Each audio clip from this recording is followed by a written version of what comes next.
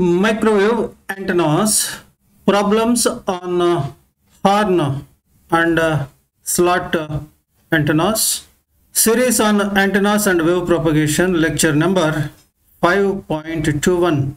Here in the present session right now, we consider and solve several problems set on horn antennas and slot antennas. These problems are mainly concerned with directivity, length, effective aperture, beam width, and in case of slot antennas, problems are also concerned with impedances. Let us start the session by considering a problem. Example 1. This problem is on horn antennas. Find the flare angle of an optimum horn with length 10 lambda, where lambda is free space wavelength and delta naught is 0.25 lambda. What is delta? It is path difference between central ray and side ray. Delta naught is optimum value of delta. With this understanding, let us proceed to solve the problem. Solution. For an optimum horn, flare angle is given by this formula. Theta is equal to 2 cos inverse L by L plus delta naught. L is length. It is given as 10 lambda. Delta naught is given as 0.25 lambda. Substituting these given values in this expression, one can get flare angle as 25 degrees. This is the answer, 25 degrees. Another problem, example 2. This is also on horn antennas. An 8 GHz pyramidal optimum horn. This is optimum horn, pyramidal horn. It has mouth dimensions of 16 by 8 cm. Determine its beam width in both the normal planes and also its power gain. This is simple problem, standard problem. Solution. Mouth dimensions are given as 16 by 8 cm. First one in the given dimensions is width or H plane aperture, whereas the second dimension is height or E plane aperture. Pyramidal horn mouth appears like this. One dimension is large, another dimension is usually smaller one, small. So it is rectangular in shape. The first one is pertaining to width, this dimension, horizontal dimension. This dimension is called H plane aperture. H stands for magnetic field. Magnetic field is in a plane parallel to horizontal. That's why horizontal dimension is called H plane aperture. Whereas the height dimension, vertical dimension, it is called E plane aperture. E stands for electric field. E is in a plane which is vertical, parallel to this narrow wall. That's why this dimension is called E plane aperture. In the given problem, H plane aperture is 16 cm. E plane aperture is 8 cm. Now with this understanding, let us go further. The wavelength corresponding to the given frequency 8 GHz is 3.75 cm.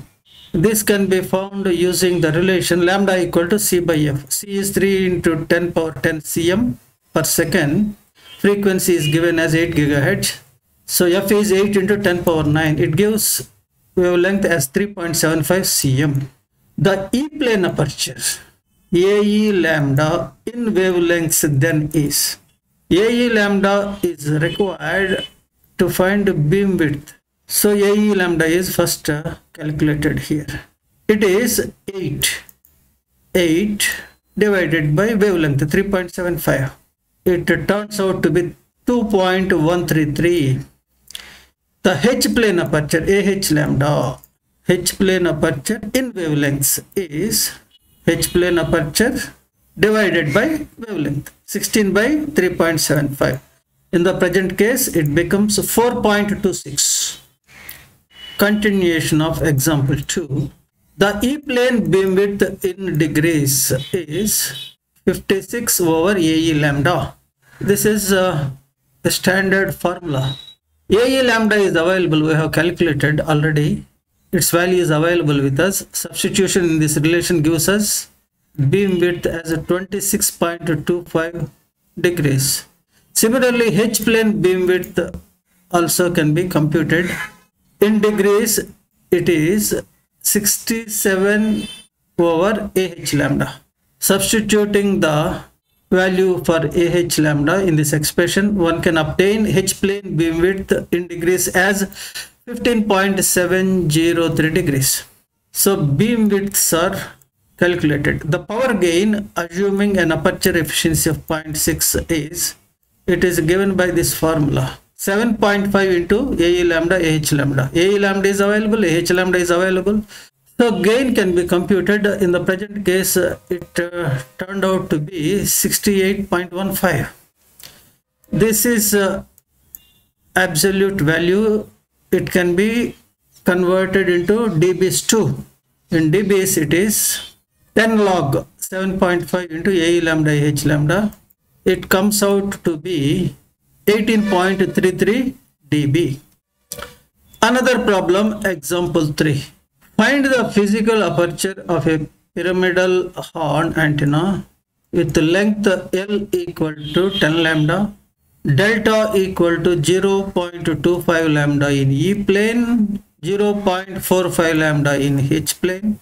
Assuming 100% aperture efficiency, find its directivity. If the aperture efficiency is 70%, what is its directivity?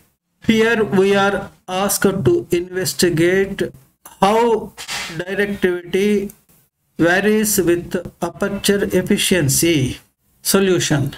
Horn length L, path difference between end ray and middle ray delta, and physical aperture A are related. These three quantities are related. The relation is given by L equal to A square by 8 delta.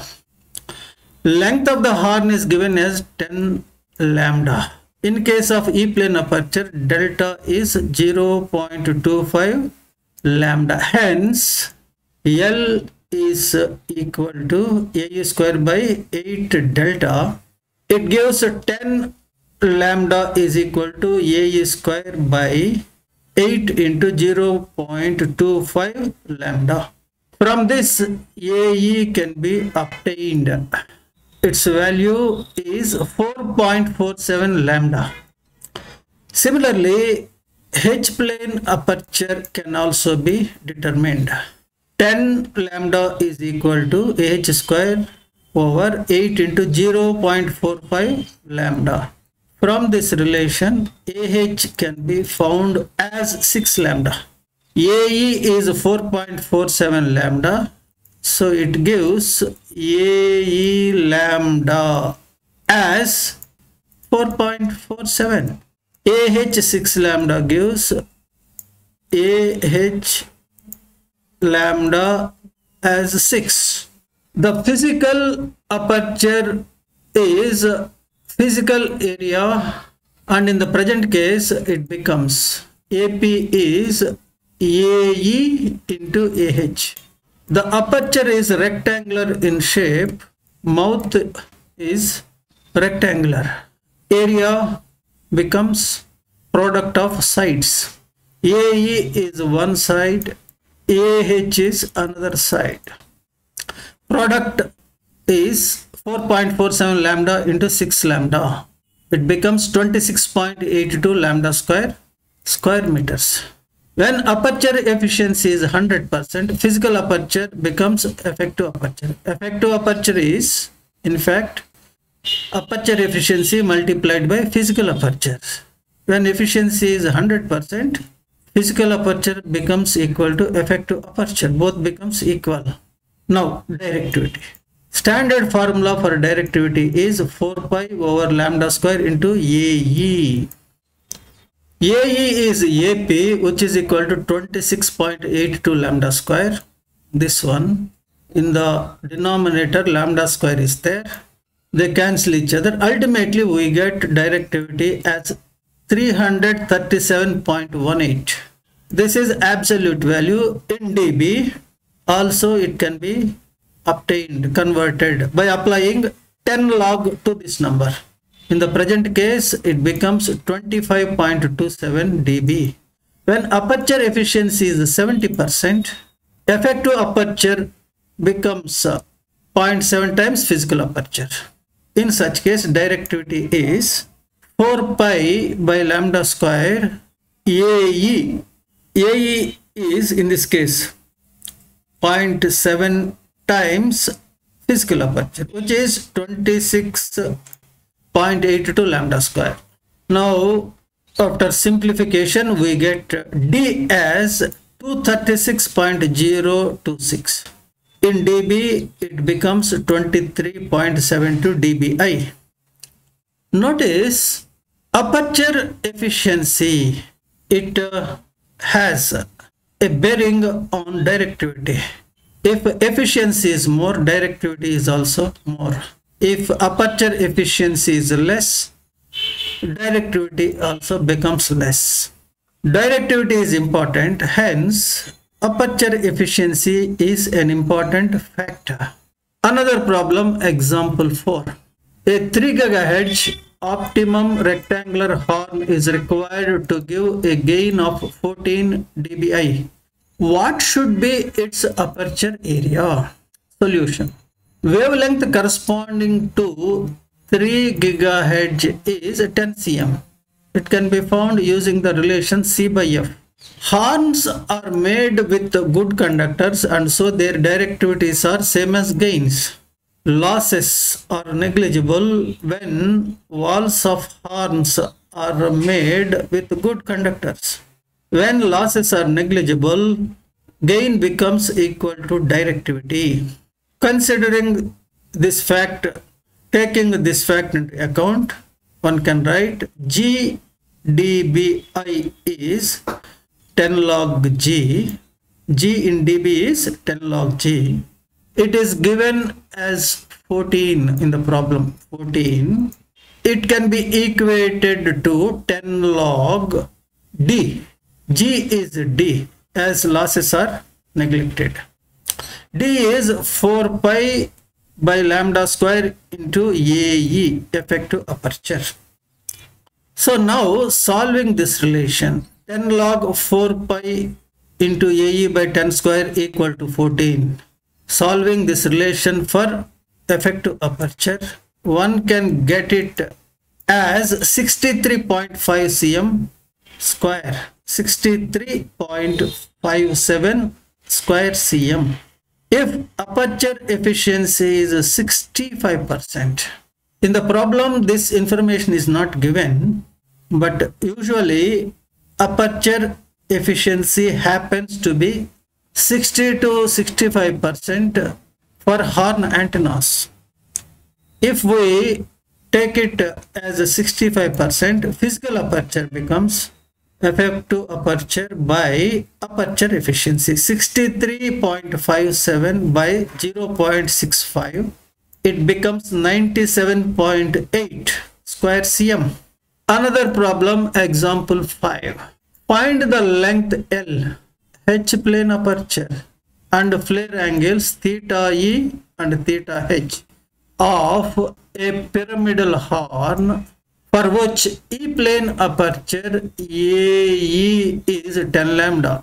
Let delta is 0.2 lambda in E-plane and 0.375 lambda in H-plane. As already mentioned, delta is path difference between central or middle ray and side ray. Delta naught refers to optimum value of delta. Solution. From the given values, the horn length can be calculated. using this relation, length is equal to a square by 8 delta. Consider this relation and apply to E-plane aperture. In case of E-plane aperture, A is AE, which is given as 10 lambda.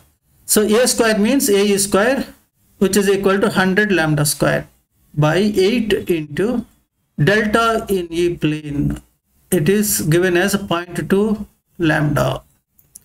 So simplification gives us L as 62.5 lambda. This is the length. Now flare angle in E-plane, it is given by this formula. Theta E is equal to 2 tan inverse A by 2L. This is the formula. As we are considering this relation in E-plane, A becomes AE. AE is available, it is given as 10 lambda. L is available 62.5 lambda. Substitution and simplification gives flare angle in E-plane as 9.1 degrees. In the same manner, same way, flare angle in H-plane also can be determined. Theta H is equal to 2 cos inverse L by L plus delta. Here the formula is slightly different than the formula we used in finding flare angle in E-plane. L is available, delta is given. Substitution and simplification gives theta H, H-plane flare angle as 12.52 degrees. Continuation. And the H-plane aperture can be found using the formula AH is equal to 2L tan theta H by 2. Theta H is available, length is available, AH can be computed. AH refers to H-plane aperture. This is aperture, this dimension. This is H-plane aperture. It is found equal to 13.7 lambda. Now beam widths. E-plane beam width is 56 by AE lambda. AE lambda is given in the problem. It is 10. AE is given as 10 lambda. Therefore, AE lambda becomes 10. Substitution in this formula gives half power beam width in E-plane as 5.6 degrees. Half power beam width in H-plane can be found using the formula 67 by AH lambda. AH we have computed, it is 13.7 lambda. Therefore, AH lambda becomes 13.7. Substituting this value in this expression gives us H-plane half power beam width as 4.9 degrees. The directivity, assuming 60% aperture efficiency, can be found using the relation. Directivity is equal to 10 log 7.5 into AE lambda into AH lambda. AE lambda is available, it is given in the problem. AH lambda is available, it is found by us. 10 log is to have D in dBs. Now simplification gives us D as 30.1 dB. Another problem, example 6. This is also on horn antennas. Design an optimum pyramidal horn to give a gain of 32 dBi. To work at a wavelength of 6 cm, the input guide dimensions are 22.86 by 10.16 mm and aperture ratio is AH to AE is 1.3. This is the problem. Solution. Assuming an aperture efficiency of 0.6, directivity is in dB 10 log 7.5 AP, which stands for physical aperture, by lambda square. This is directivity in dB, standard formula. In the problem it is given as 32. So 32. It leads us to give log 7.5 into AE by lambda square as 3.2.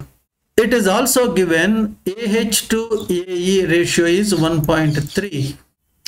So AH is 1.3 into AE. So now we have an equation. 7.5 into 1.3 into AE square by 6 square is equal to antilog 3.2. Solving this equation, we get AE as 76.49 cm and AH as 99.44 cm. If it is optimum in E plane, delta becomes equal to delta naught, which is equal to 0.25 lambda.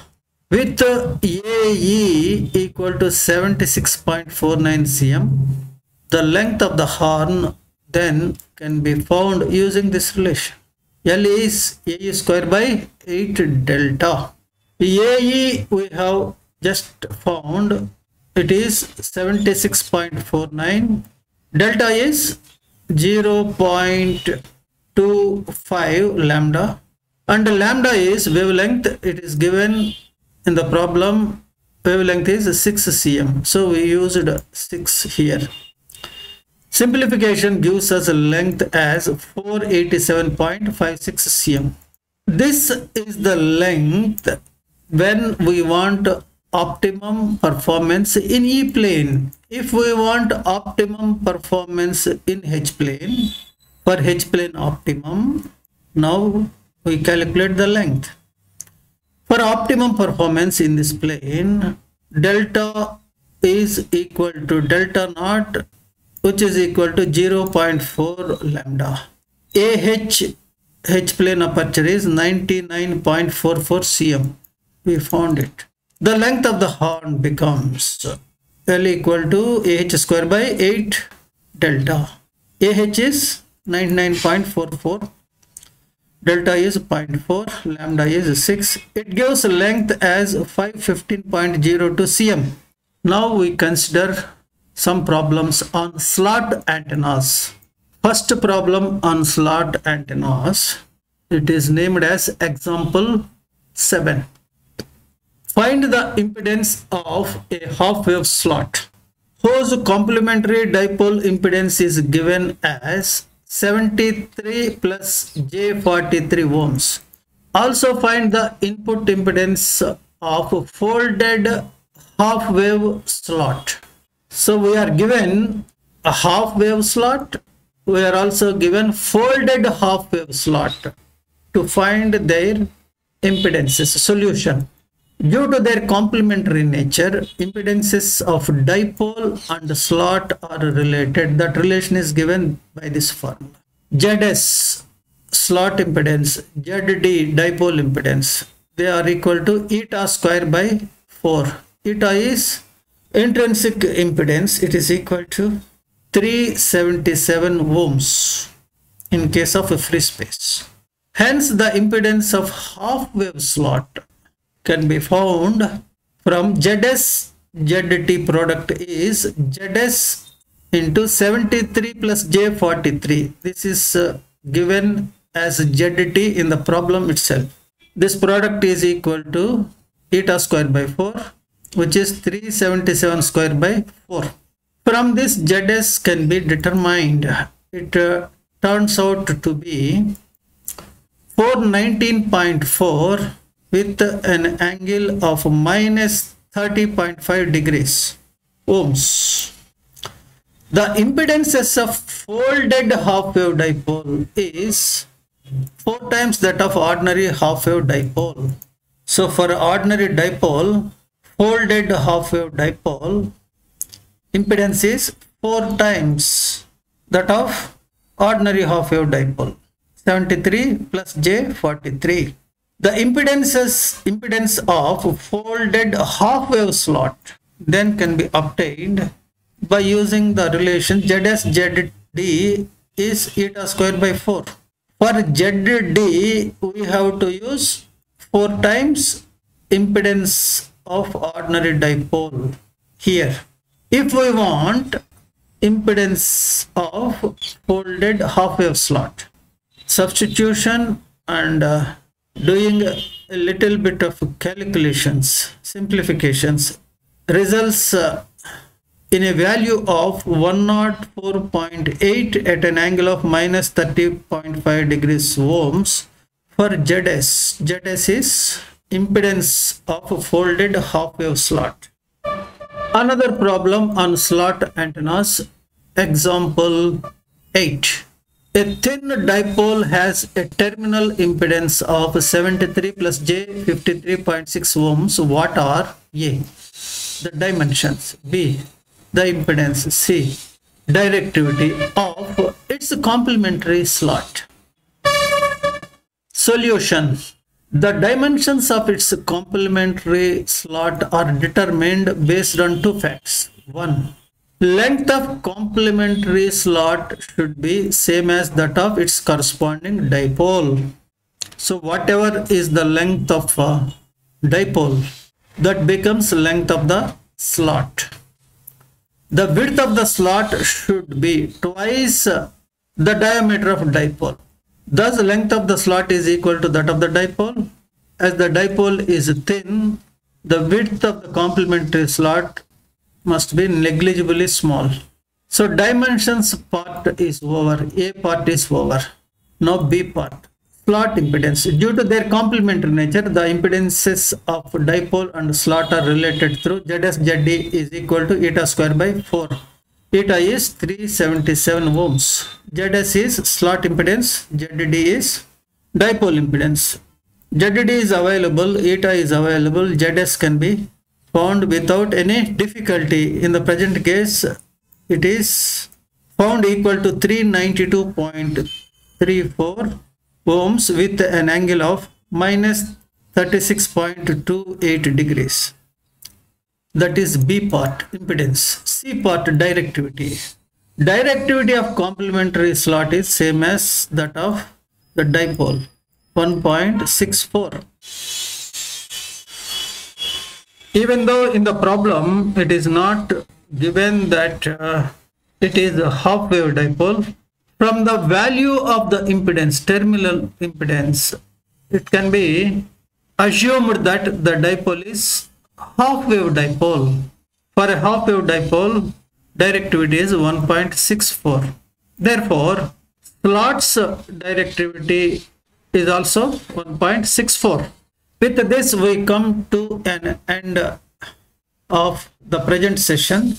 In this session, we considered and solved several problems which are based on horn antennas and slot antennas. Specifically, the focus of the problems is on beam widths, directivities, apertures, impedances, and in case of slot antennas, on complementary nature too.